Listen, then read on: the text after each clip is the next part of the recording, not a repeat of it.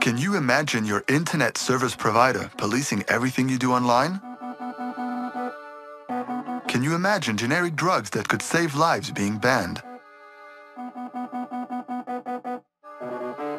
Can you imagine seeds that could feed thousands being controlled and withheld in the name of patents? This will become reality with ACTA.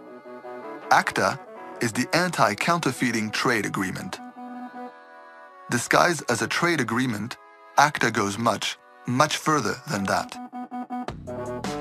For the past 3 years, ACTA has been negotiated in secret by 39 countries. But the negotiators are not democratically elected representatives. They don't represent us, but they are deciding laws behind our backs.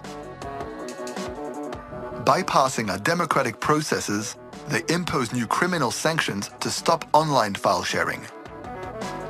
ACTA aims to make internet service and access providers legally responsible for what their users do online, turning them into private copyright police and judge, censoring their networks. The chilling effects on free speech would be terrible. In the name of patents, ACTA would give large corporations the power to stop generic drugs before they reach the people who need them, and to stop the use of certain seeds for crops. The European Parliament will soon vote on ACTA. This vote will be the occasion to say no, once and for all, to this dangerous treaty.